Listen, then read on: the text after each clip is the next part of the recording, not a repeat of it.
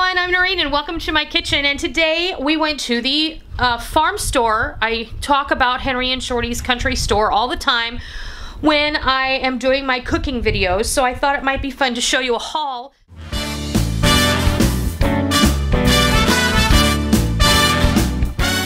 Today is Saturday and we usually do make a trip out there either on Friday or Saturday. And they had so many wonderful things, we couldn't stop. So we usually always get our milk and our cream and our eggs there. So definitely we got 3 half-gallons of milk and 4 pints of cream. And those are in the glass bottles. And I got 2 dozen of my free-range brown eggs. I always get those there. And that's pretty much all I ever use, unless it's Easter, and then I go to the grocery store and I buy white eggs just for coloring. Since it's summertime, Henry has been going to the Aurora Farmers Market. Not Aurora, Ahoskie. I don't know. He goes to some, is it Aden? I think so. Okay. Henry's been going to the Aden Farmers Market every Saturday morning, so they've been bringing in a lot of different produce. And corn, of course, it's corn season, and this is Silver Queen corn, and we've been eating this like the last 2 weeks. We buy a dozen ears a week, and we usually eat that 2 or 3 times a week with our dinner. It's so good. And he started getting some of these button mushrooms, and I figured out a way to saute them perfectly, and they're so delicious you won't even believe it. I'm gonna share with you how I do that the next time I make them. It's so simple, but the flavor is amazing. Our kids actually ask for them. Yeah, that's not a joke. I picked up some zucchini and some yellow squash. These are really robust looking, and there's corn silk everywhere because I pulled that corn back for you.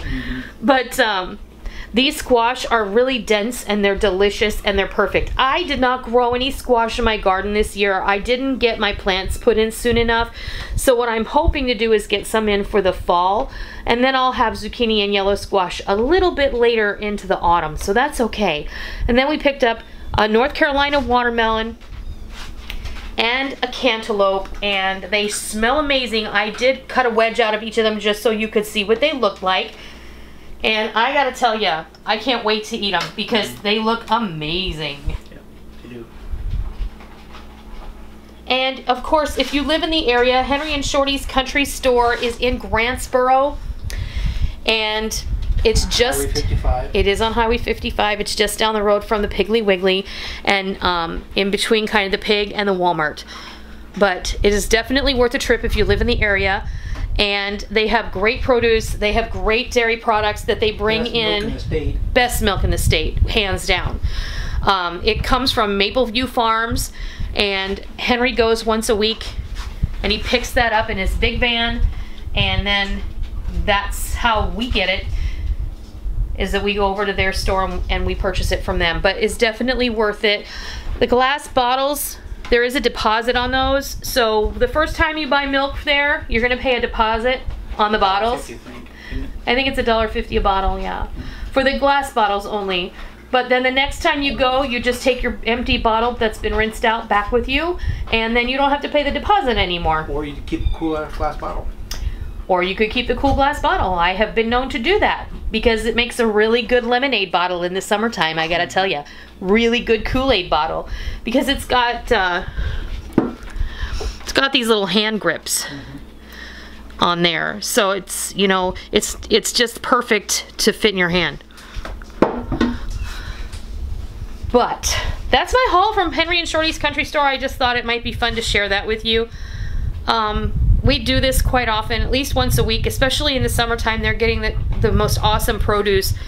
And you know, I don't grow my own corn, and like I said, I didn't grow my own squash. Certainly don't grow mushrooms. We had such crazy weather this year. Oh, that's so true. It was cold really late, and then we got a ton of rain.